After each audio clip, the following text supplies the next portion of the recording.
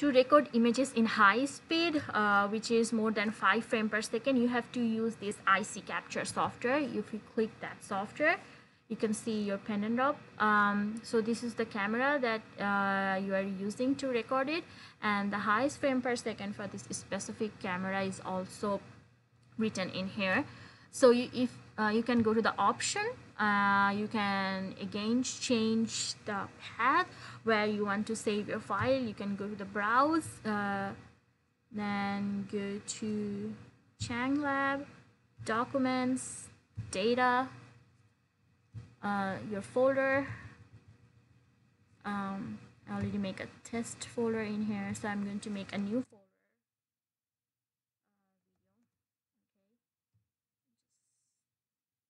Select it, okay, and then capture duration is 10 seconds. You can put like how long you want to capture it. It can be more than 10 seconds, it can be more than 1 minute, it can be 5 minutes. So you have to put that number in here, like the total number of the duration.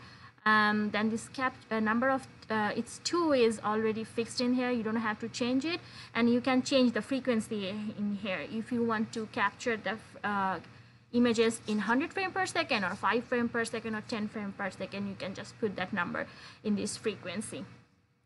Then you click OK. Then you can see it's not ready yet. So when you are going to click the prepare capture, it will give you that click here to start. If you start it, you can see from this line that is capturing, and at the same time it will record as well. So you have to wait until this whole bar is green, and now it's saving it, so you have to wait it.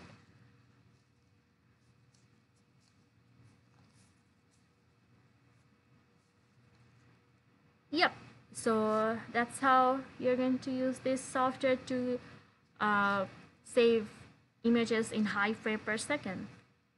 So if we go to the folder, okay, if we go to the folder, documents, data, test and video. If you can go to the video, you can see all these images that have been saved in here,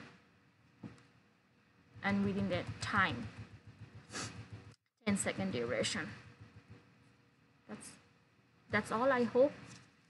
Now after done recording, it will give you not ready, so you are ready to take another set of images.